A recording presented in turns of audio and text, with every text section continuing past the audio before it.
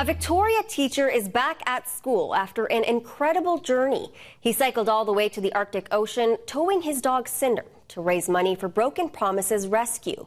But what started as a way to give back turned into a truly life-changing expedition. Here's Tess Van Straten with Vital People. Bonjour les élèves. Bonjour, Monsieur. Ça va bien? Paul Hayes is back in the classroom teaching his French immersion class at École Cedar Hill Middle School. Alors, quels sont tes... After an epic summer journey. Et les gens, ton livre? Going up island, it was just amazing. Just people stopping on the road, encouraging us. Okay, here we go, Cinder. Come on.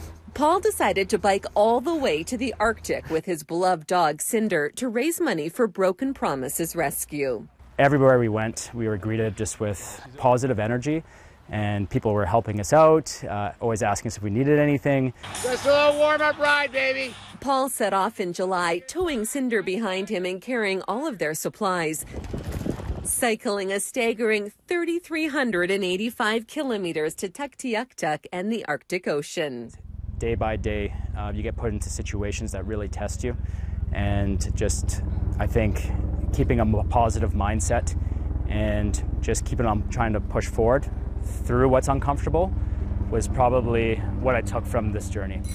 Traveling isolated roads and biking 12 to 14 hours a day, they encountered bears and other wildlife. But the scariest part of the trip was cycling the remote Dempster Highway, a 740-kilometer stretch of gravel road where they encountered an aggressive grizzly bear and her cubs in the open tundra. Going past the mother and two cubs, we flagged down a motorcyclist and we were able to just go together, and I just communicated, listen, if you need to, for some reason, we have a situation where the bear will charge, you can leave. After 34 grueling days, Paul and Cinder arrived in Tuktoyaktuk, where they were greeted by the local community at the Arctic Ocean sign.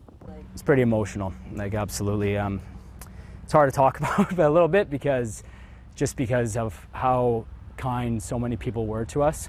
In the end, Paul raised more than $23,000 for Broken Promises, the largest donation the volunteer-run rescue has ever received.